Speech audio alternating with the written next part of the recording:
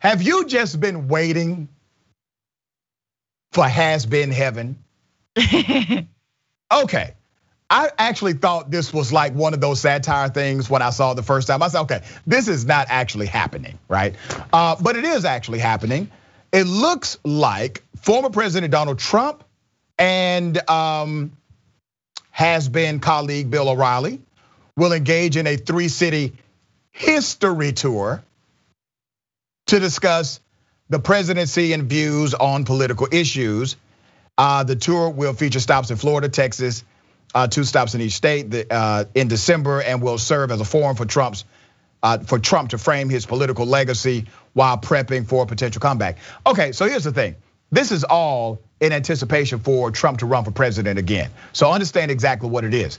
And they're gonna get paid a bunch of money because Trump supporters are the most gullible contributors on the planet, okay? They're going to get a lot of money and get paid doing this ridiculous tour. But damn, Bill O'Reilly is doing this tour with Donald Trump. Can I remind people of some things that, let's say, Bill O'Reilly has said? Do we got some video on Bill O'Reilly? The reason Trayvon Martin died was because he looked a certain way, and it wasn't based on skin color. If Trayvon Martin had been wearing a jacket like you are and a tie like you are, Mr. West, this evening, I don't think George Zimmerman would have any problem with him. But he was wearing a hoodie and he looked a certain way, and that way is how gangsters look. And therefore he got attention. And the reason that that culture has risen is because there are a lot of gangs and they're violent and they dress a certain way. And when people see that, they associate that kind of bad conduct. So Martin was innocent of anything. He didn't do anything wrong, Trayvon Martin. But because he looked a certain way, he lost his life. And it's all interconnected to this violent crime that, as you stated and I stated, is driven by the dissolution of the family and no supervision and nobody really caring about what happens in those precincts. That was the day he actually should have been kicked off the air. That was the day that sponsors should have universally withdrawn support from Bill O'Reilly's show. What Bill O'Reilly just said was the equivalent of him blaming a rape victim for getting raped. Oh, you should not have worn that outfit. No, you should not have been walking down the street by yourself. No, you should not have worn that wig or had that kind of purse. He's blaming the victim. And in his entire commentary, the one person he left out is the man who committed murder. He has absolutely no blame whatsoever for the man that committed murder. And in the same logic, in his perverted ass mind, in that same commentary, he actually agrees that Trayvon Martin did nothing wrong. He agrees with that conclusion, but gives complete defense to the white man who did. They're going on a tour, him and Trump.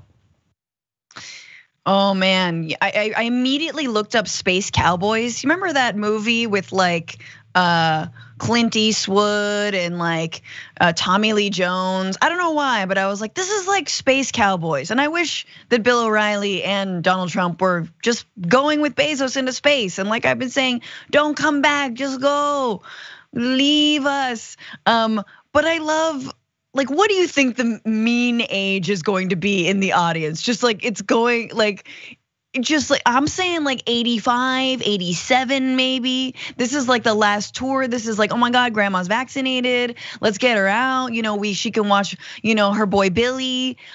Speaking of Billy, I'm thinking about the tour bus too. I do not want to be on that tour bus when those two boomers swap rope stories. Yeah, right? I can imagine it smelling like old cabbage.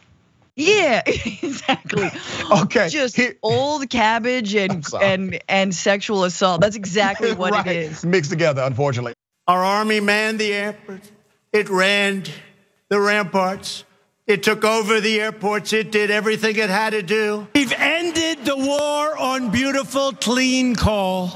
And it's just been announced that a second brand new coal mine where they're going to take out clean coal, meaning they're taking out coal, they're gonna clean it, is opening. This is an island surrounded by water, big water, ocean water. If you have a windmill anywhere near your house, congratulations. Your house just went down 75% in value. And they say the noise causes cancer. You told me that one, okay?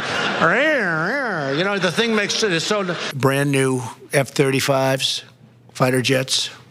They're stealth. You can't see them. I said, how good are these? They say, well, sir, the problem is you can't see them when you fight them. I said, that sounds like it's a big advantage. And then I see the disinfectant where it knocks it out in a minute, 1 minute.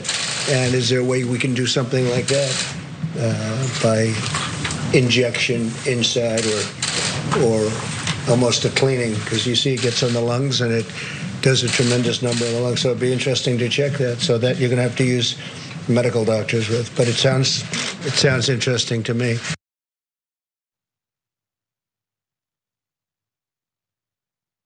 That guy was our president. Now here's the thing. I have already planned of what I'm going to tell my grandchildren. When they ask me, after reviewing whatever they review on the internet about this man, when they ask me, how do you all elect him president of the United States? I am going to say, I don't know what you're talking about. I have no idea what you're referring to. I don't know this man. You're just gonna gaslight your grandkids? 100%, 100%. Here's how Trump describes the tour. These will be wonderful but hard-hitting sessions where we'll talk about the real problems happening in the US, those that the fake news. I ain't gonna read this bull. Okay, that's it. Let's get rid of the graphic. Okay. Yada, yada, yada, right? It's the same talking points, but now he's actually, because Bill O'Reilly needs the money, right? And he has at least enough credibility left with some of those individuals that will actually come out, risk their lives and, get fed bull. He's gonna do it. And it's going to be interesting. I hope I'm gonna get popcorn and just watch the highlights from it. No, yeah. I mean, first of all, I'm glad that you played the entire highlight reel of Trump's dumbest moments, because I think we should watch that every month, just to remind ourselves, it's like smelling salts. And you're like, oh, right. Things could be worse, but we still have to keep fighting, stop the fascism.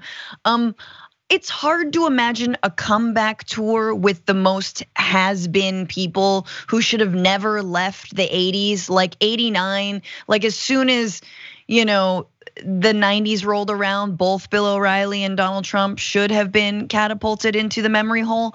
So I'm curious, is this riling up the Republican base?